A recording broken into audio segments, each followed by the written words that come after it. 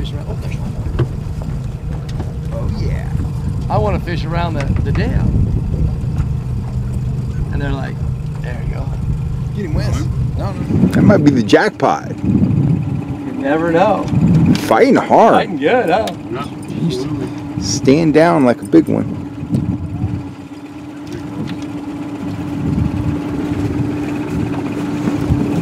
Oh, it is a big one. Oh, nice. Yes, it is. Yeah. Nice. Oh, yeah. Nice and easy. Oh, my gosh. Look at that. Lift up nice and slow. Oh. He's not ready yet. Oh, we're gonna miss that. Nice and straight up. We got it. Oh, yeah.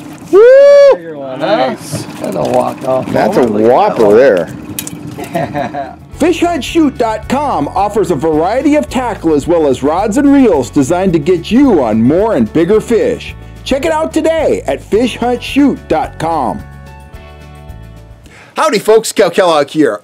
It's a Saturday. I've been doing a bunch of running around, but when I was running around doing chores, I was thinking about landlocked king salmon fishing. And you know, I know a lot of guys struggle to catch landlocked kings, so I'm just trying to share as much of my philosophy on catching kings as I can with the folks here on the channel. Now, your mileage may vary. If you're a seasoned king angler, you probably got your own set of principles and ideas about what you need to do to catch these fish. But if you're just starting or if you're struggling, I think I can help you, at least give you a starting point of what my thoughts are, what I do, and then you can take that on the water and start to dial in your own approach. Right now, I want to talk about the strike. You're typically running downriggers when you're king salmon fishing because they're usually deep, you know. Once in a while, I'll get them up right near the surface, but most of the time I'm fishing anywhere from 25 to 50 all the way down to 75 feet deep, sometimes even deeper. With trout, if you get a good-sized trout, they almost always rip the line off the downrigger, the rod pops up, the rod pops down, fish on, yahoo, we're all happy, we're fighting the fish. With kings, strikes like that tend to be the exception to the rule. Usually, when you hook a king, even if it's a good-sized king, they're not going to pull the line out of the clip. So it's super important for you to watch the rod tip.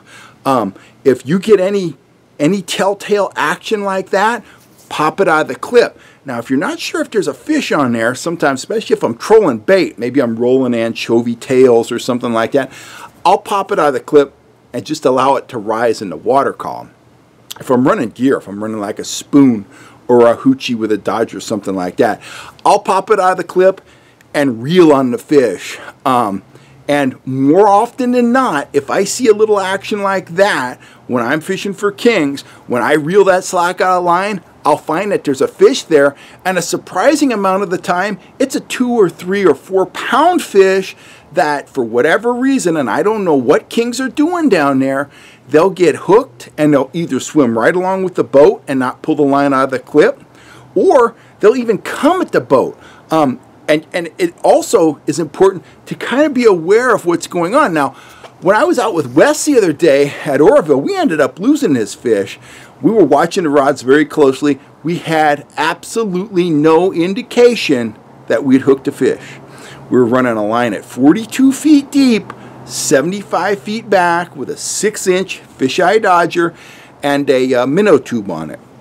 Well, all of a sudden, Wes says, a fish jumped back there. Oh, a fish jumped again back there. We've hooked that fish. Sure enough, we hooked that fish on the 42-foot deep line. The rod gave zero indication, yet that fish came all the way to the surface and started jumping. Somewhere in that process, we lost that fish. But when you're fishing for kings, just be aware. Sometimes the bites are very subtle. You've got to watch the rod and watch the water surrounding your boat. If you get a fish on like that, the quicker you get the line out of the clip and get tight to the fish, the better chance you have of landing that fish. So Anyway, that's another Landlocked King tip here. I'm Kel Kellogg. I'm signing off. If you haven't had a chance to subscribe to the channel, please hit that subscribe button. We're having a great time over here. We just went over 10,000 subscribers. We are super stoked. 2020 is going to be a fantastic year. And if you're looking for gear, get on over to the Fish Hunt Shoot Productions tackle shop.